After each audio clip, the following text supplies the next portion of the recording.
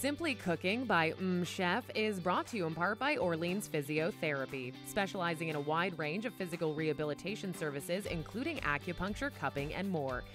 Orleans Physiotherapy, keeping your family moving since 1990. This program was recorded on the unceded, unsurrendered territory of the Anishinaabe Algonquin Nation. As a chef, my honey-do list I'm sure looks a lot different than yours. Stay tuned to see what I'm going to create with all these different types of honey.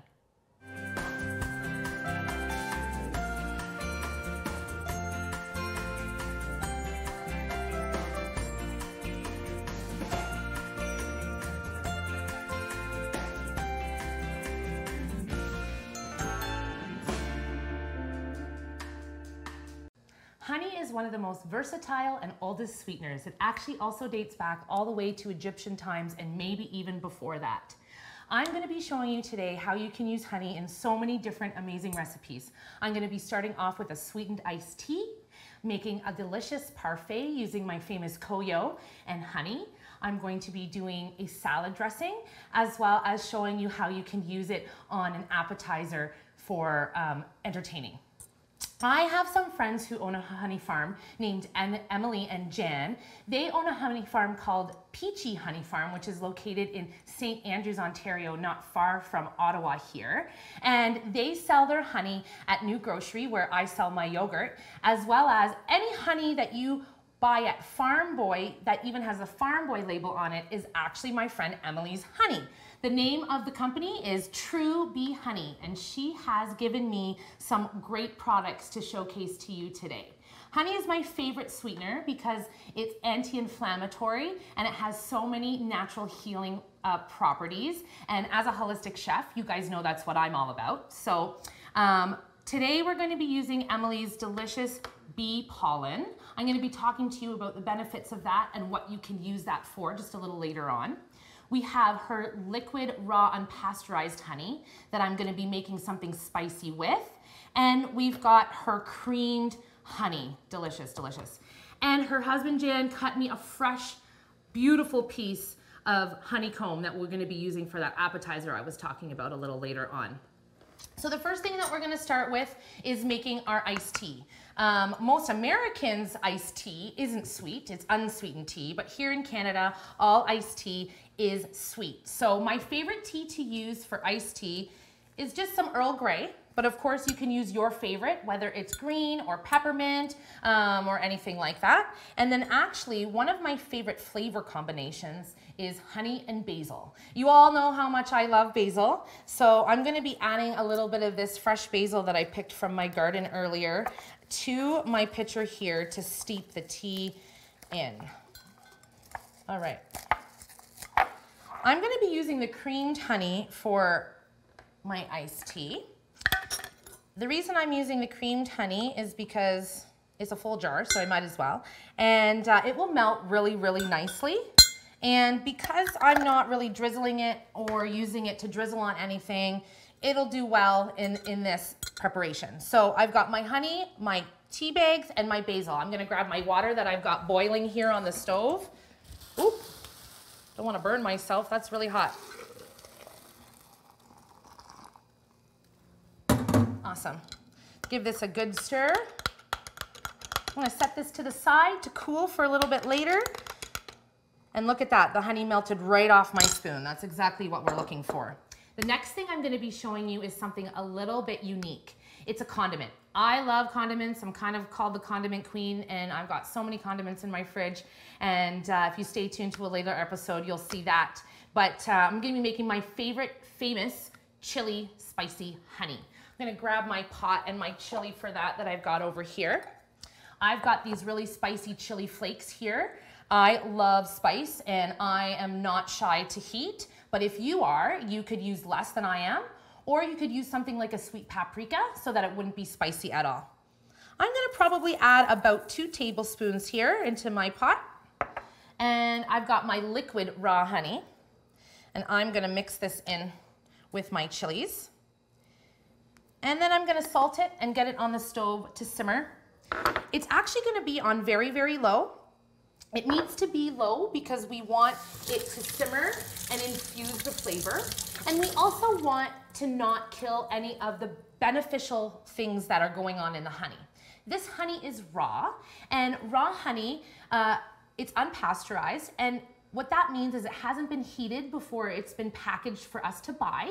And what that means is that it actually contains so much more nutrition and so many more anti-inflammatory and antioxidant properties than honey that you would buy that has been pasteurized. A lot of the honey that you buy at the regular grocery store in the regular sweetener aisle is pasteurized, unfortunately. And this honey is done that way because they get honey from hundreds of farms from all over, and it gets delivered to a factory, and they, put it all together and they simmer it to make sure that it is safe for you to consume, and they put it into all the containers and sell it to you at the store. But what I suggest and what I live by is I only buy local honey. And what that means is that all of the honey that's in this jar came from the same hive. And all of the honey in this jar also came from the same hive. And it wasn't pasteurized, which means that all of the anti-inflammatory and antioxidants and vitamins and minerals, as well as its healing properties, have actually been preserved because it's literally just raw honey taken straight from the hive. How neat is that? As a chef, I burn myself a lot and I cut myself a lot. And honey is one of those things that I always have on hand. If you cut yourself and you want the bleeding to stop, you can actually use honey to help not only stop the bleeding, but it also will clean the wound for you. I'm gonna get this pot on the stove, and it's gonna go on really, really low, like I mentioned, and it's gonna, infuse while we work on some other things, and we'll see you after the break.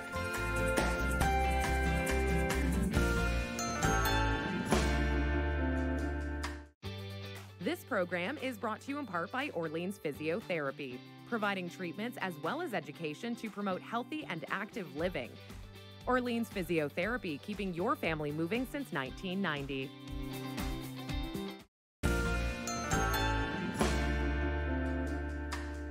My chili honey was on the stove for probably a good 20 minutes on really, really low.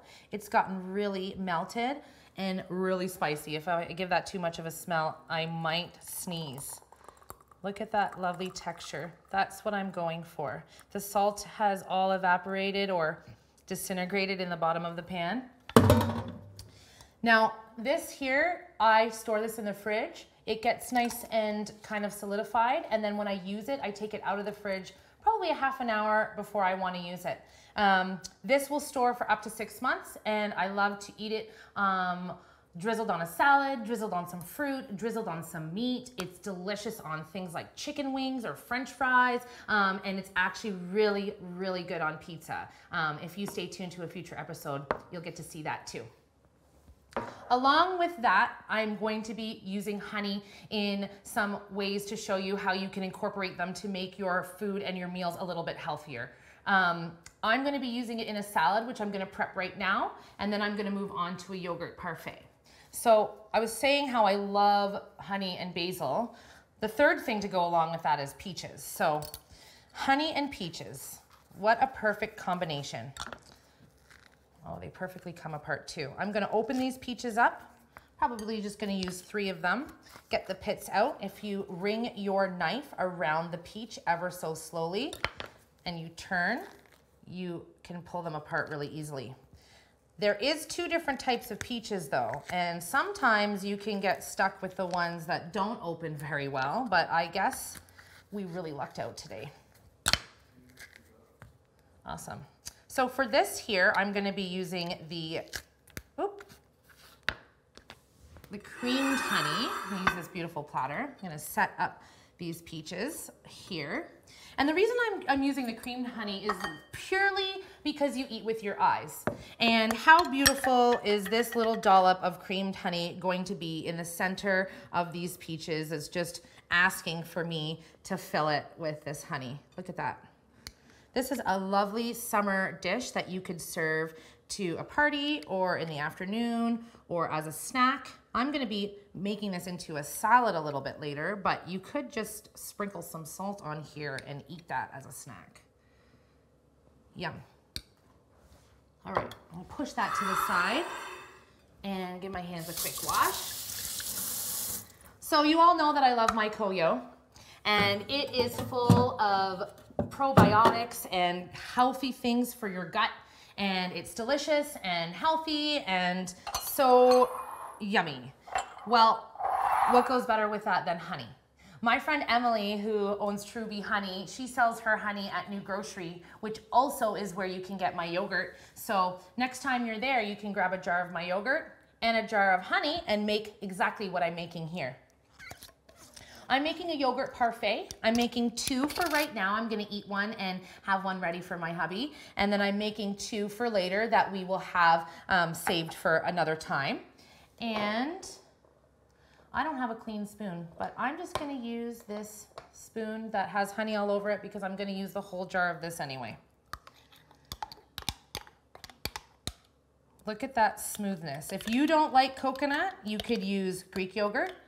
You could use regular plain yogurt. If you eat dairy or have issues with dairy, you could use goat yogurt. Or you don't even need to use yogurt at all. You could make this with something like a chia pudding or a chocolate pudding, or even some milk.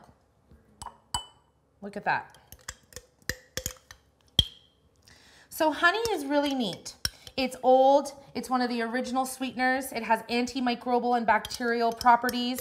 It is healthy and it is great for the environment. We all know how important bees really are to our environment. So honey is a wonderful thing that not only tastes good, but it also helps other things flourish and our farms and our gardens grow better, more nutrient dense and bigger foods. I have these beautiful berries here with my yogurt parfait. I'm gonna top it with some raspberries. This is the perfect time of year. Some blackberries. Did you know that you can get mono-specific honey? Mono-specific honey is honey that was made from one crop or one flower. And that segues me right into the honey that I'm going to be drizzling onto my yogurt parfaits. Now this honey is not my friend Emily's honey because it is something that is called Manuka honey. Manuka honey is a special kind that comes from only one area of the world, New Zealand or Australia. And it's also a one mono honey. It comes from one particular type of plant. It has an active ingredient, which I can never say properly. It's called myoglythol or something like that. But what that active ingredient is it's an anti-inflammatory, antioxidant, and antiviral ingredient. Just so much more than the regular honey that you would get locally. It is just 10, 20, 30, 40 times stronger than regular local honey. And what it actually can do is it can heal your gut, and it actually helps to support all of the good bacteria in there and helps to kill all of the bad bacteria in there, which is why I'm gonna be using it with my coconut yogurt, because both of those things together actually will create even more beneficial stuff going on in your gut. These strawberries are so beautiful. I'm not gonna take the greens off because, as mentioned, we eat with our eyes first. Got some blueberries on the side there. I was talking about how you can use honey topically for cuts and scrapes. You can also use it topically as a face mask. You can use it topically on dry skin if you suffer from something like eczema or psoriasis. It really helps to take off the dead skin cells and it helps regenerate new ones. Really, honey is probably one of the world's oldest natural medicines that we've been using for hundreds and hundreds of years. We can use it in a spoonful and take it when we have a sore throat. It helps with colds and flus, and the bee pollen, which I'm segueing into right now, actually even exasperates that quality to it. So we've got the Manuka honey that's going to help with all the good bacteria and kill the bad bacteria. And it's gonna add a delicious sweetness, can't forget that. Manuka honey does have a little bit more of an amber flavor to it than regular honey. And in my opinion, it's just a little bit sweeter. And so now we go to the bee pollen. The bee pollen is so beautiful. Look how neat that is. All the different colors. It's all the B vitamins that are in here actually. And did you know that bee pollen is actually one of the world's most complete foods? It has the perfect ratio of carbohydrates, protein, and fat. Of course, you would probably have to eat a few jars of this to sustain just off bee pollen. But even the small, minute amount that you can eat really packs a big nutrient punch. What's great about bee pollen is for people who have allergies, they can actually eat bee pollen that is local to where they live, and it contains the pollen and the allergens that are in the area that you live in, and it helps prep your immune system for it. So if you include bee pollen in your diet at the beginning of, let's say, spring, when everything is starting to come up, and it happens to be local bee pollen to the area that you live in, you can actually help mitigate your allergies. You won't have as big of a reaction to, you know, when it's humid out and we have all the things growing. And it actually can help build up your immune system so that moving forward, you have less and less and less allergies over time. All right, look at these beautiful parfaits. I'm gonna put a lid on those and get those in the fridge for later. And I've got these two here. Wendell's just over there, so he'll come in a second and grab his yogurt parfait. And I'm gonna eat this on the break because I gotta grab a spoon from over there. So we'll see you soon.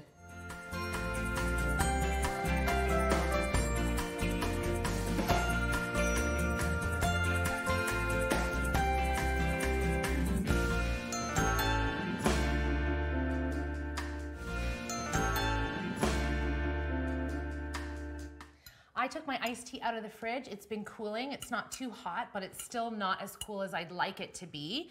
So I'm just gonna take my tea bags out with a slotted spoon and my pieces of basil that have steeped in there so nicely. Oh, I can't get them. It's like fishing in a pitcher. There we go. I'm gonna add some ice cubes to it to get it chilling. Get it nice and cold. There's a perfect amount of space in here for some lemon juice. Can't have iced tea without fresh lemon. I have these beautiful lemons here, but surprise, surprise, they're pink inside. We have pink lemons. What is the difference between a yellow lemon and a pink lemon? I don't know. They actually have similar flavor. The pink lemon is just a tiny little bit sweeter. They do have seeds, so I'm gonna squeeze it over top of this strainer. There are a few other tricks to not get your seeds. One of them is to hold the lemon straight up, so the seeds are always facing up, and you squeeze it and the juice comes out and the seeds stay up there. But I want to get all the juice out, so I'm using a fork to get all of that delicious juice. So pink lemonade is not a fake thing. Pink lemonade is a real thing. Originally was made with pink lemons. Now it's a fake thing because they make it pink, but the original pink lemonade was made with lemons just like these. Get rid of those, get rid of that. Even the juice is a little bit pink. The slightly floral flavor from the pink lemon juice along with the basil is just gonna be out of this world. I have to try this now. Get some fresh basil as garnish.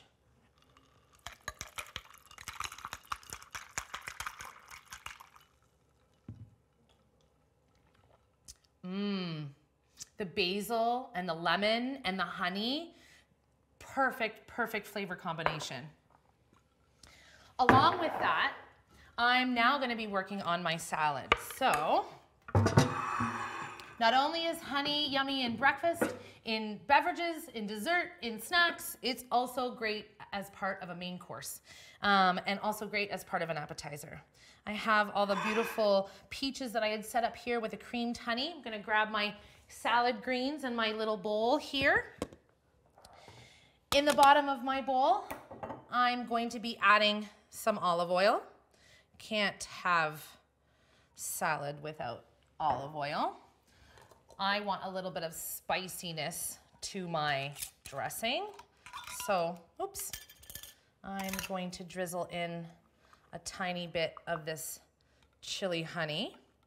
Now, of course, as we talked about before, if you don't like spice, then don't add that to your salad dressing. You can just add your liquid honey, you can add Manuka honey, or anything like that. Oh my goodness, I need citrus and I don't have any. I'm just gonna grab one.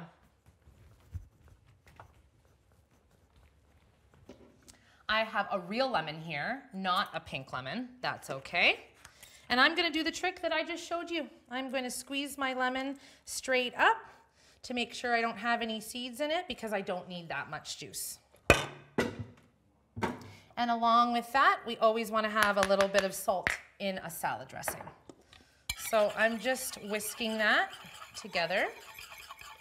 Because I like spice, I also like spicy greens. So I have some arugula and some radish sprouts here that I'm going to be using for this salad. There's no better tool than your hands. You could use a whisk, of course, tongs, of course, or 2 forks, but my hands are my favorite kitchen tool. Get that all nice and dressed. Oh, look at that. How beautiful is that? All right. Our salad is ready to go. Set that to the side there. And now I'm gonna show you that appetizer that I was talking about, and we're gonna be using the lovely honeycomb that was cut fresh for me just a few days ago. Look at that. I think I'm gonna pick it up and show you. Cut a little piece.